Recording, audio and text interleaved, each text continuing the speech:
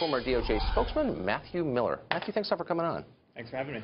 So why are we reopening this musty box? What don't we know about what happened? Seems like we know a lot. We know a lot about what happened. What we have not seen officially adjudicated is whether Jim Comey's conduct was appropriate in the way he handled his July 5th press conference and in the letter he sent to Congress on October 28th. Right. There were a lot of people like me who argue that he violated a number of Department of Justice rules.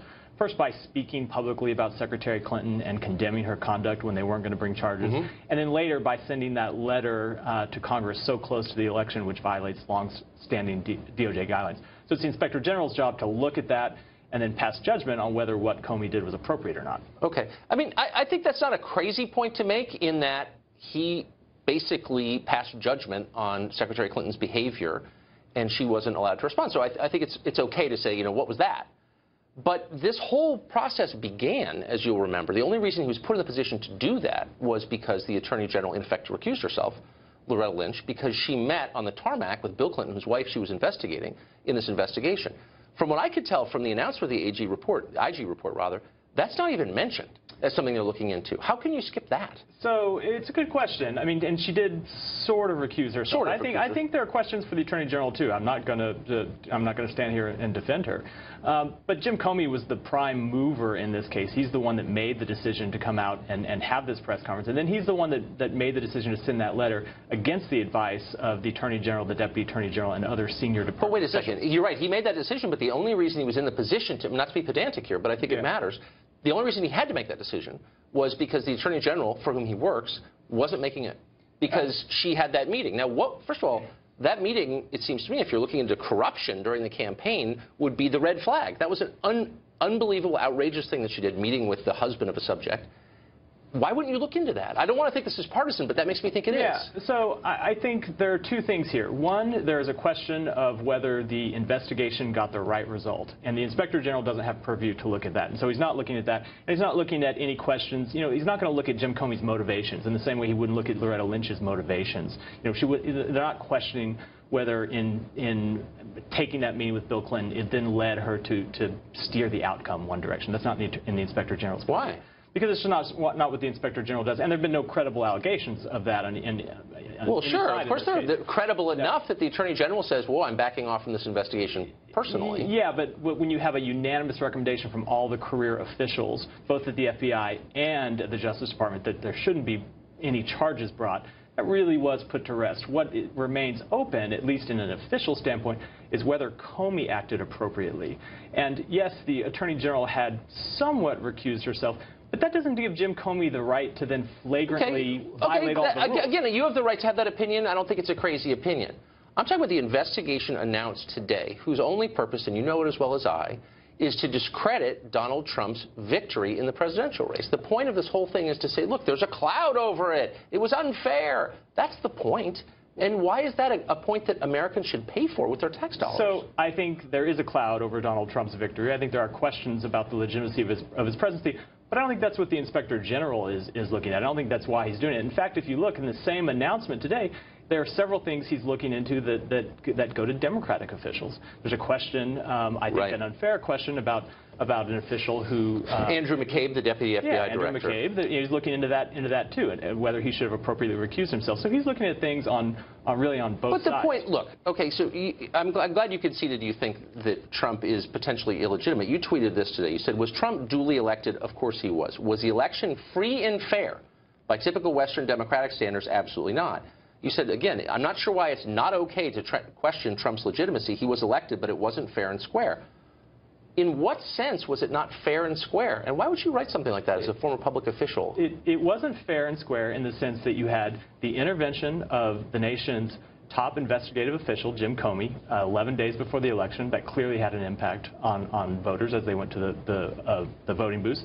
And you had intervention by a foreign government that was seeking to subvert our democracy and elect Donald Trump, according to our intelligence agencies. Do you have any evidence at all that the intervention, as you described it, by Russia, and we're assuming that happened, I don't think it's a foregone fact, But do you have any evidence at all that that affected the election outcome in any way? You know, you'll never be able to definitively say, but political scientists that have looked at this already have said that you can see a 4-point drop in Clinton's poll numbers in the final days of the election. Because of Russia? It's impossible, of course, to say. Well, I can't prove the moon landing isn't real either, but I kind of assume it is because I have no evidence to the contrary. Do you have evidence that Russia in any way affected the actual outcome? I think if you look at the timing of Comey's, I think you have to look at all these things together. If you look at the timing of Comey's letter, if you look at the continued stories that were coming out through WikiLeaks time and time again in the last 30 days of the election, and then you look at in those last 11 days when all of those were coming to the forefront at the same time, a drop in Clinton. But you're dodging my question on Russia. I mean, name one specific way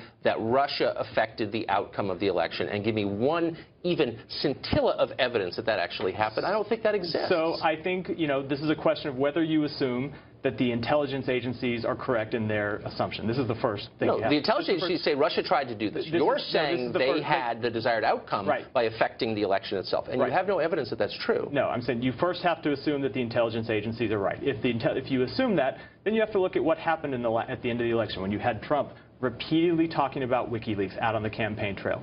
If it wasn't so effective, why was he talking about it all the time? I think he clearly thought it would make a difference. I think he clearly thought it would make a difference because he wouldn't have been talking to voters about it all the time if he didn't. Well, of course, you can never definitively say. You can never look and say there are a million things that are. But you have no evidence at all. I guess that's what I'm saying. I mean, this stuff is studied. You can look at the timing and look at the timing of Clinton's drop in the polls in the last 11 days when all this is happening. I'm not saying Russia by itself. I'm saying Russia combined with the. Look, I guess what's so frustrating here is that there's no evidence this had an effect on the election. Now, maybe it did, maybe it didn't, but we can't say that it did. And here you are saying it was not free and fair, which is a very big claim for someone who is widely believed, like you, a former public official, to make.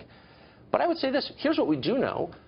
Mrs. Clinton didn't have an economic message. The middle class did not vote for her. Huge parts of the country, the center of the country, non-rich people and non-poor people ignored her appeals. Wouldn't it be more fruitful if you're a Democrat to say, like, let's get an economic message. Let's listen to the middle class. I think it's possible to believe two things at once. I think all of those things are fair criticisms. I think you can point to mistakes that the Clinton campaign made. Many Clinton campaign officials have come out and said that after the election. All that can be true, and she could still have been headed to really? win. Because I don't hear that. I haven't seen any. You're a smart guy. I saw their former spokesperson on TV earlier today saying, yes, we made mistakes. Look, I'm not a shrink, so I hesitate to make a diagnosis of you or your party, but I see a group of people enraged and in deep denial and casting about for an explanation that doesn't implicate them. That's what I see. Do you see that? No. You don't see that? Of course. What I see, when I talk to Democrats, I see Democrats all the time who talk about mistakes that the Clinton campaign made. They talk about the message wasn't clear enough. Like I said, the Clinton campaign spokesperson was on television today saying that. I just said it a minute ago.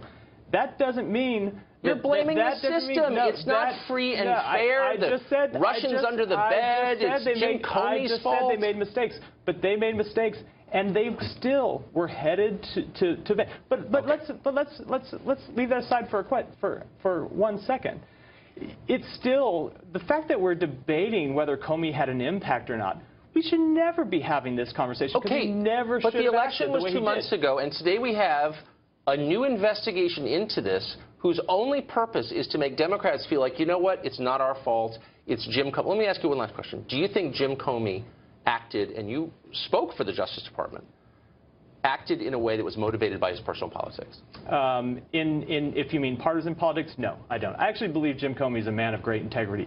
But I think, but he needs to be investigated by the Inspector General. But I think he believes so much in his own integrity, it crosses the line into self-righteousness sometimes, and it leads him to make the mistakes. Well, he's not the only one in D.C. That's true. Thank you. Thank you.